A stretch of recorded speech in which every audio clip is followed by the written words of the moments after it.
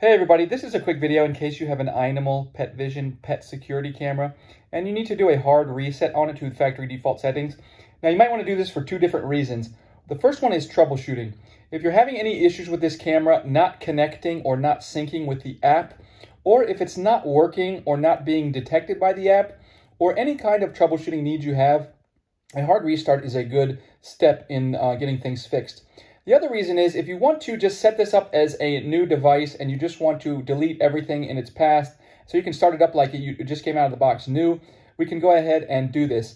Just keep in mind you will have to repair it to the app and everything after we do this. But if you'd like to do it, it's real simple. So all you need to do is come up underneath it and you're going to need like a paper clip or a pin or something like that. And you're going to find this little reset hole down in the bottom and you're going to press and hold it and it'll take about 10 seconds.